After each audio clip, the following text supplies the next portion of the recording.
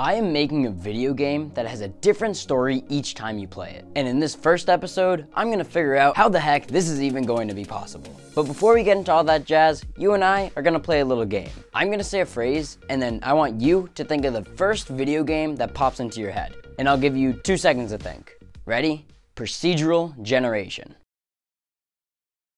Okay, time's up. I'm willing to bet that you immediately thought of Minecraft, because 1, it has very large procedurally generated worlds, and 2, it's the most popular game of all time. If you did end up thinking of something else, I can almost guarantee it has some sort of worlds that are different than other worlds, like No Man's Sky, Terraria, Spelunky, the list goes on. We usually associate procedural generation just with procedural terrain generation, where we randomly make physical worlds. But procedural generation can also refer to sound effects, textures, and pretty much everything else that you can make with a couple random numbers and a special function. So hypothetically speaking, we could create a procedurally generated story. And that, ladies and gentlemen, is what I'm gonna spend the next however long it's gonna take trying to do. But first, I need a plan. And if you've been watching this channel since, well, day 1, you know that me and planning don't really get along too well. The whole reason this channel even exists is to document my progress on my open world survival game.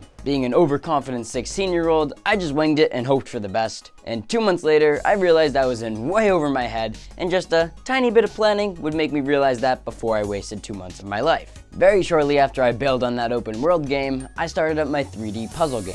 And because I was older and wiser, I started planning for about 4 months. Doing that let me start working on the game with a very detailed and strict plan, which turned out to be way too ambitious for me, resulting in me ditching the plan and pretty much coming up with stuff on the fly.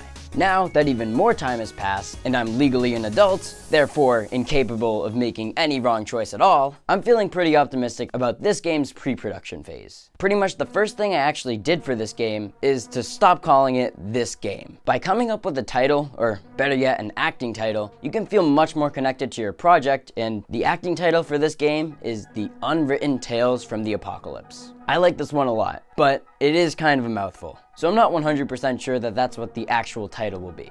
And if you have other suggestions for a title, or realistically anything at all for this whole game, you can leave a comment or just reach out to me on social media. Links will be in the description. Cool, so let's get brainstorming. This is like the very first phase I went through for the game, and in it, I basically just threw down every single idea I could think about that I would like and wouldn't be too ambitious for me to make. I also wrote down some inspiration I had from games that already exist with concepts that I would like to adapt and put into this one. And overall, I just had fun with capturing what I wanted the game to be like. I knew I wanted the game to have random stories, which from here on out, I'm gonna be referring to as procedural narratives, but I wasn't exactly sure how they were gonna work. The one thing I was certain about is that it would be a nightmare to make all of the procedural narratives be able to take place in different types of worlds. Like, 1 minute you're in medieval times, and the next minute you're in a spaceship fighting off aliens. So a lot of stuff in the world will be procedurally generated, but the actual world will remain constant. And just judging by the title, The Unwritten Tales from the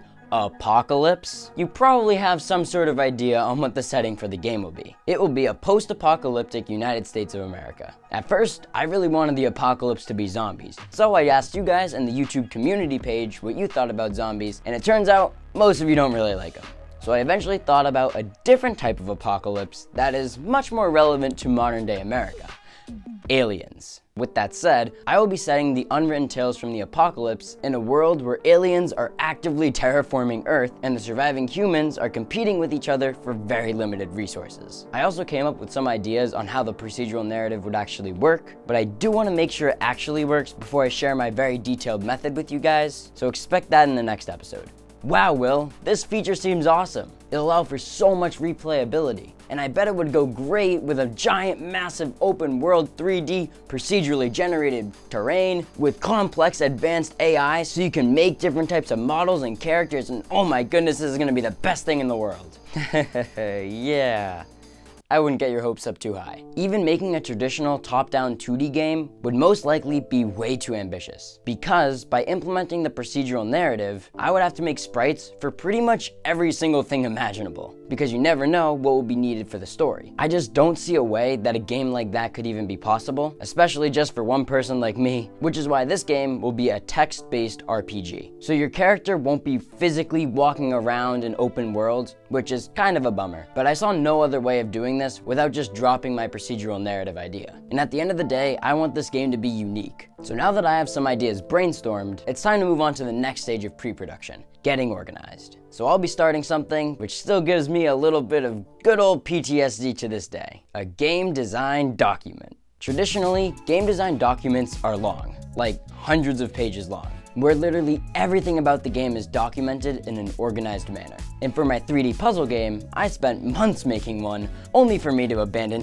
everything in it. A much better approach, for indies like me at least, is to make a much smaller game design document with only the core ideas on there, and have the document change and evolve over the course of development. I'm not gonna go through the whole thing, because that would be super boring, but I will go through a couple key sections.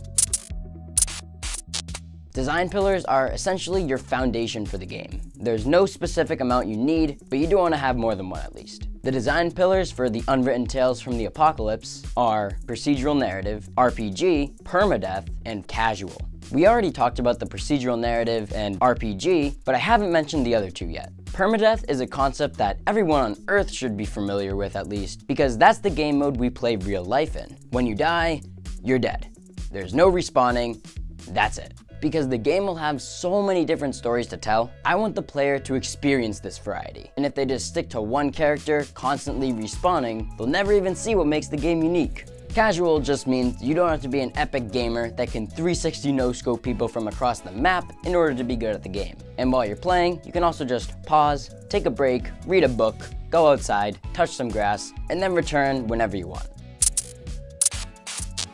I also have a bunch of sections on the actual game. I'm not going to go into detail on really any of the sections, but they were a typical play session, systems and mechanics, the world, procedural narrative generation, progression, user interface, music, and sound effects.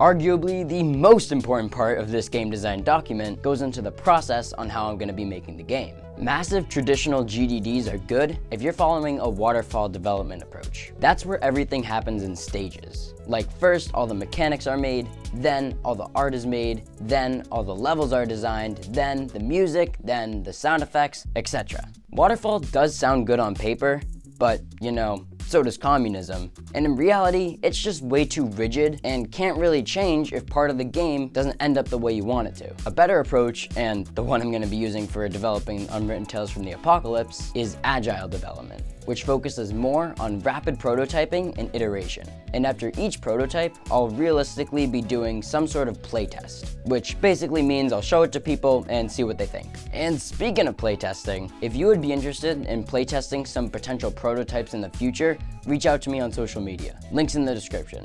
I currently don't have anything to show yet, but around the time next episode comes out, I'll probably have something.